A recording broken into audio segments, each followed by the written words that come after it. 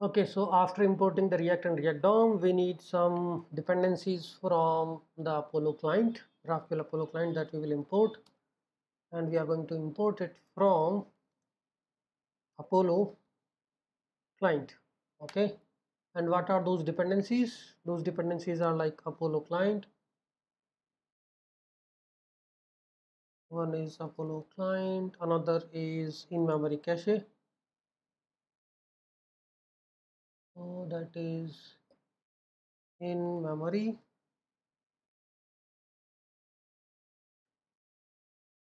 The other important dependency is Apollo provider and HTTP link.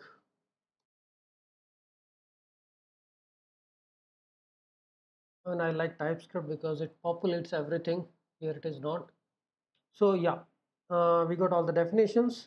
Now we will create the HTTP link object, const HTTP link, and we are going to use this HTTP link. This you can think about like you are creating the instance of Axios here. This is going to create HTTP link for our server, and here you can pass the options like what is the URL of your server. Currently it is localhost 4000.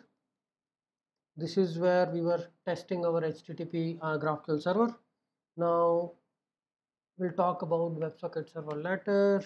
Let's say link here. I mean, if we are not using subscriptions and all, then the setup is fairly easy. What we need to do here is we can simply create client, which we need to pass in the Apollo provider, new Apollo client. Inside new Apollo client, you can pass the link.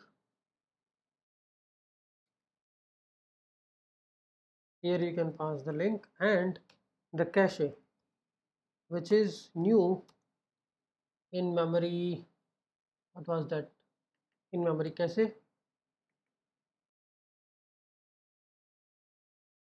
dot restore is a method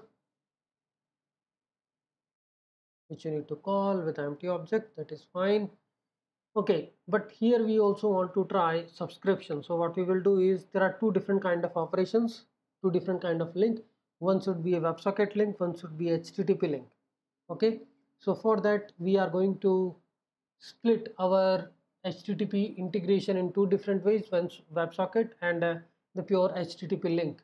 Okay, so we also create a WebSocket link, const ws link. WebSocket link will use the new WebSocket link, and that we are going to get from Apollo link WebSocket.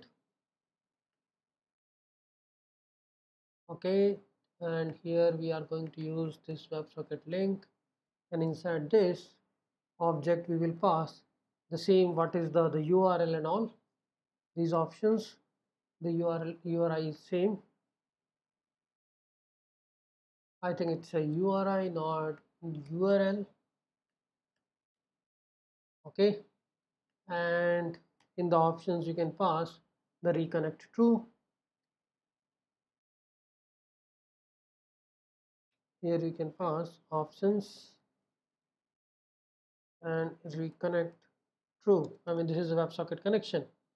Now we have two kind of HTTP link, right? One is HTTP link, one is a WebSocket link. So how can we split this, right?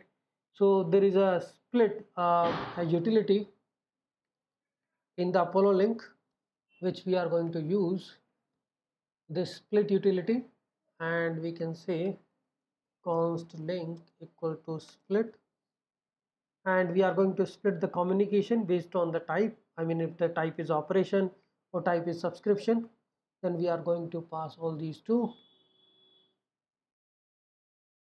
So this is from my sample split, and here we are passing WebSocket link and HTTP link, and now this link you can pass to the Apollo client.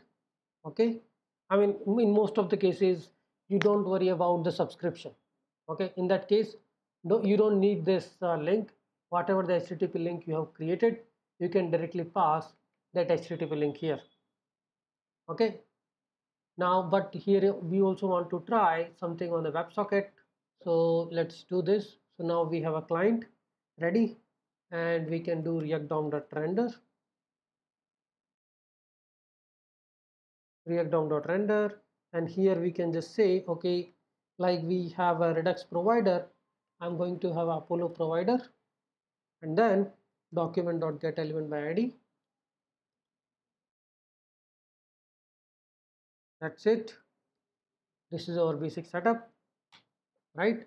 What we did here is we just did the basic integration with simple Apollo provider, and we are passing this client which we have created using Apollo client. Okay, here we are passing the cache and the link.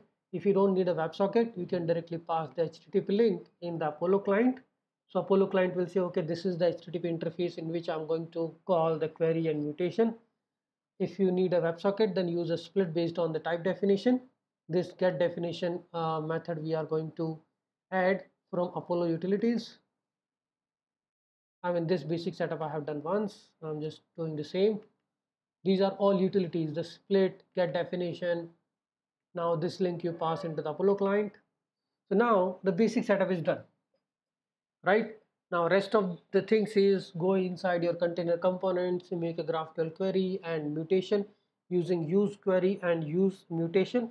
And we can also talk about subscriptions here because we are using it. Okay, thanks everyone.